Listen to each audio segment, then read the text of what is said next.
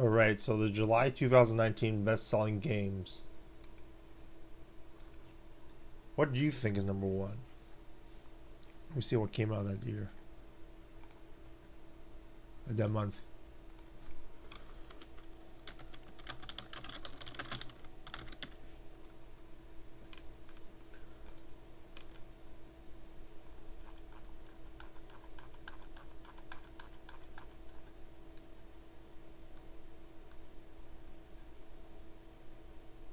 Attack on Titan 2, Dr. Mario World, Sun Ran Kagura Peach Ball, Dragon Quest Builders 2. I didn't even know that came out in the US. Did it come out in the US? Video looks all weird. I didn't see a release for it. I haven't been to a GameStop in a while. God Eater 3, Beyond Two Souls, Tetris Effect, Hyper Light Drifter, Raiden 5, Fire Emblem Three Houses I would guess is number 1, Kill la Kill If, maybe number 10, Wolfenstein Youngblood, not number 6. Now let's see if what I got right. I was close with Fire Emblem Three Houses, and the other two weren't on the list. All right, I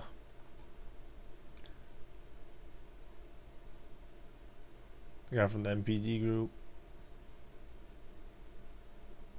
Oh, there were surprises. I mean, NFL is the NFL is the biggest sport in America. I don't know about the world, but in America. 10 in the Nielsen ratings, even with declining sales. Patrick Mahomes just had a phenomenal season. A lot of fantasy football.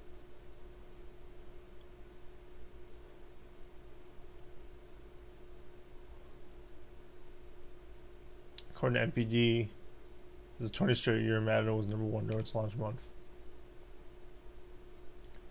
So, always bet on EA for that. There are no sales numbers announced. EA shares some insight.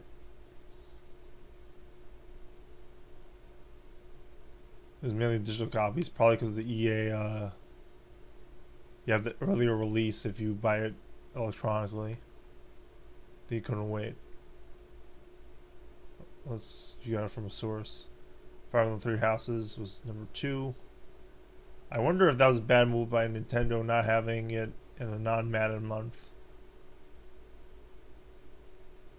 The digital sales were not included, so maybe it did beat Madden 20.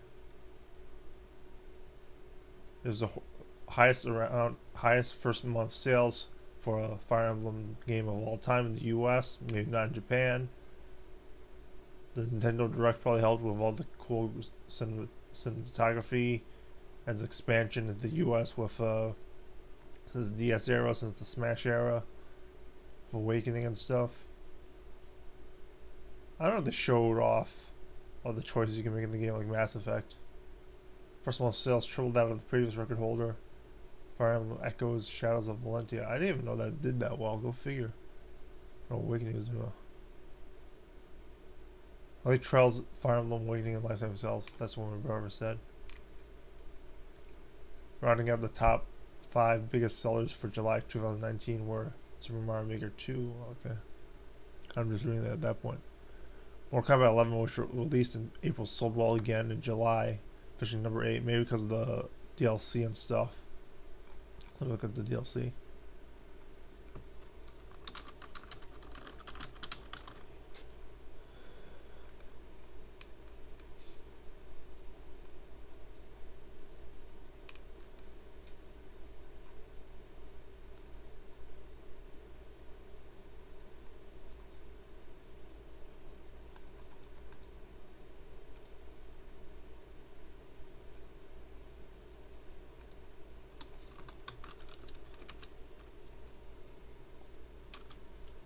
2011 and then 11. Interesting.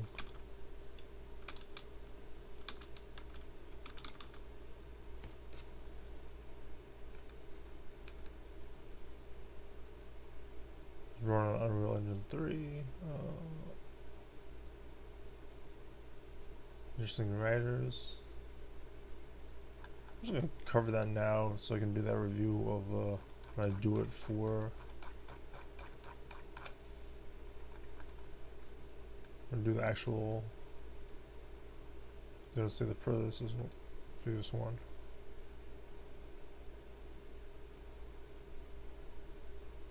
Kept saying Kyo Kittelsen was the edition. I know the WGA for that, or Guild of America for that.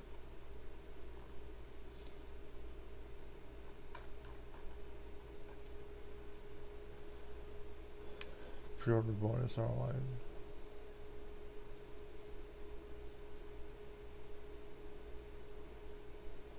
Nightwolf, Shang Tsung, Sindel, and Spawn were in the combat part 2.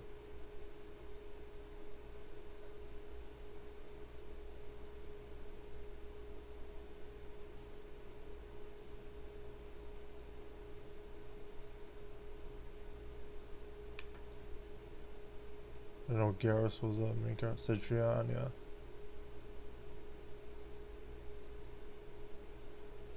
I don't know if she's really in depth.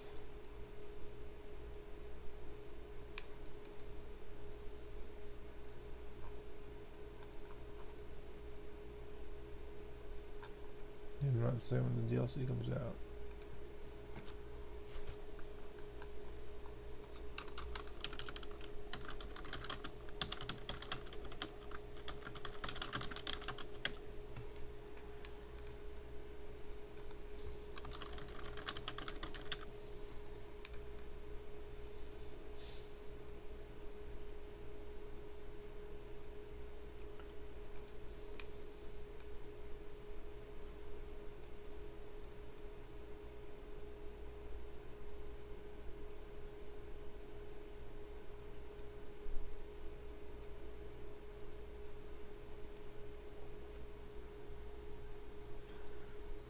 This is exclusive.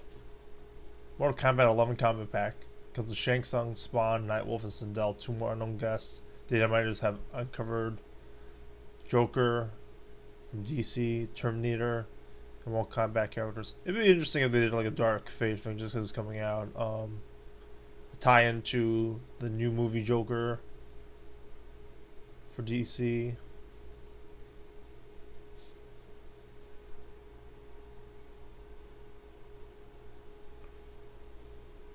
Campbell said he would actually Evil Dead would not be in the game.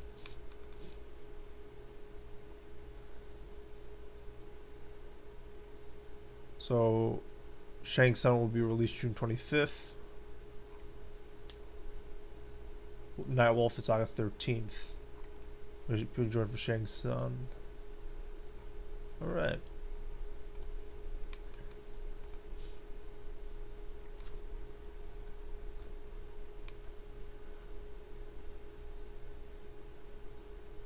So probably, let me see if the DLC was factored in. Didn't say in depth why Mortal Kombat 11 sold that well. It's a hell of a great story. Warning here, just so you know, spoilers alert. Mortal Kombat 11 is a mix of Avengers, Kamen Rider Zeo, etc. Just to make it less spoiler. I'm not gonna say what exactly it was. Recent Kamen Rider, recent toy stuff. Toy spending gives her $40 million, 34% up. Mainly because of Madden 20.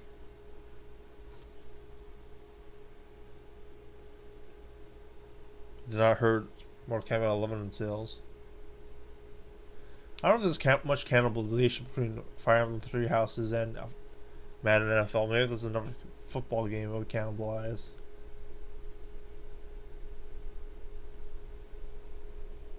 For 2019, total spending games has reached 2.9 billion. So movies are still way ahead of that by like 3 to 5 times the amount, especially Avengers. Switch to PlayStation 4 and not Xbox One is seeing sales growth. That's a big of a bummer for Xbox One, but maybe they're taking over the Xbox Game Pass.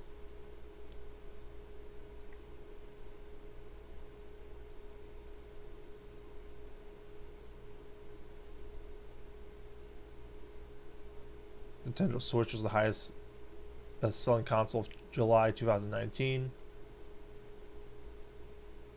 Top for months.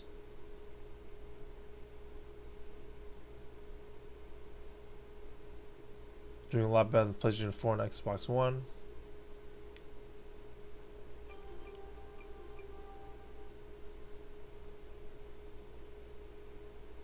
Spending on console has dropped 22% to 169 million. Hardware sales so far down 21%. Probably why the Nintendo Switch has decided to come with new models and price drops. Every console platform has experienced declines in July. Maybe it was a good time to buy once they drop the prices. Only the Switch is growing.